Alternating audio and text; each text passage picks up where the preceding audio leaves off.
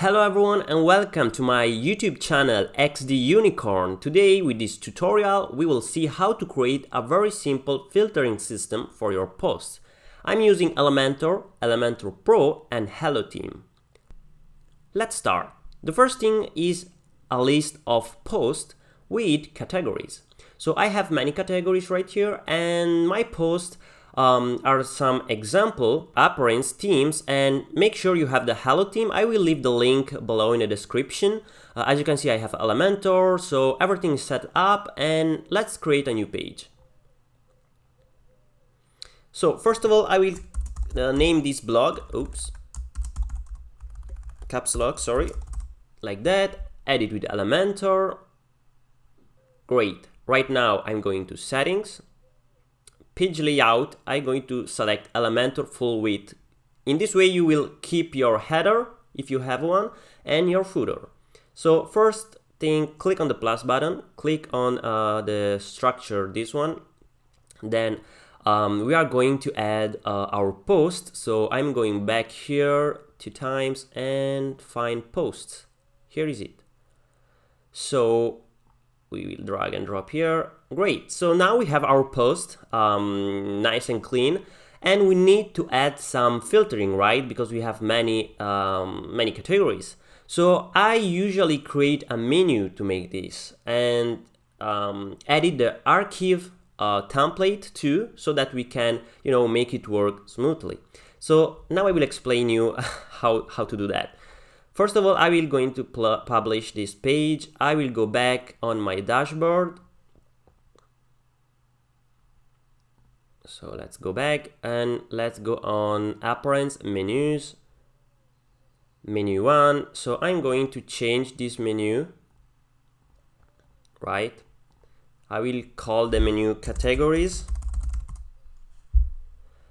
Then I will go on categories here and just select all of them and add them, create the menu. Perfect. Let's jump on our page again. Where is it? Blog. Edit with Elementor. Perfect. So now we are going to add our menu right on the top. So I'm going to select here and search for the menu, nav menu. And I'm going to drag and drop it here. And as you can see now, we have our recipes, healthy, diet, and vegetarian, right? So if I click on this little arrow, I can check a preview and looks fine. You can edit it, of course, to match the design of your website. I will keep it like that so we can make it faster. Great. So what else? So when if I go on this page, I go on view page, for example. If I click on diet, it's going to the category, and as you can see, the layout is different. So we need to change also this layout here. I'm going back. If I click on recipes, the same thing is happening. It's going all vertical. So I will show you how to edit this right away. So let's go back to our WordPress dashboard. I will keep this page open anyway, so that I will show you how to edit this page too.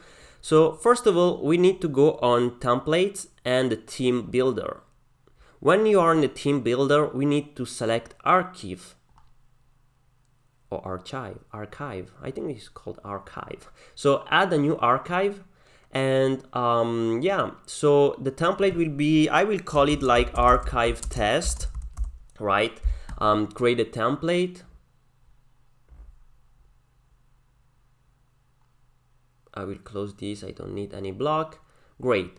So now we have this page here. What we need to do here, we need to go back here and edit also the old page so that we can copy everything and paste it in the archive page so that they look the same. So let's edit this page here. This will be, your blog page.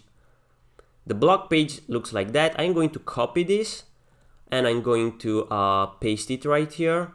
First of all, maybe we should create a section. I will paste this here. And you can also use this probably. Let's check.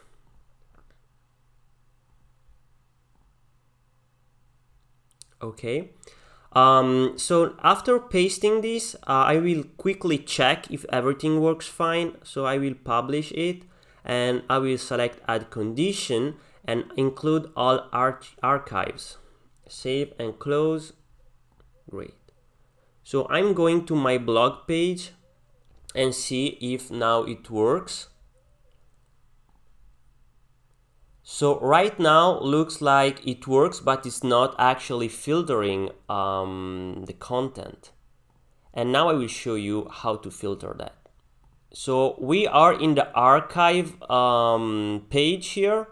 And in the archive page, we will change the filtering system. Like if I click here, I can go on query and let me check source, landing page, current query. I will update this. Let me go to my page, blog page right now. I will update. And as you can see, now it's actually filtering everything as it should. As you can see, we have a post here without any image. This how it works, how I make my filtering system with Elementor. So I hope that this was useful to you. You can actually also add a blog if you want a all page. Now I will show you right away how to do that if you want the all button here. So let me check right away. I'm going back to my WordPress. I'm going on Appearance menu. And here I will add the blog page in this way. I will leave it here and I will change it to all, right? And I will save the menu. So now if I go to my site on my page, on my blog page, I will have the all, recipes, healthy, diet and vegetarian, and everything is working smoothly. So this is the way I make my blog filtering in a fast way. I hope that the tutorial was useful. Please subscribe to my YouTube channel XD Unicorn, and yeah, let's work together in the next tutorial. Bye.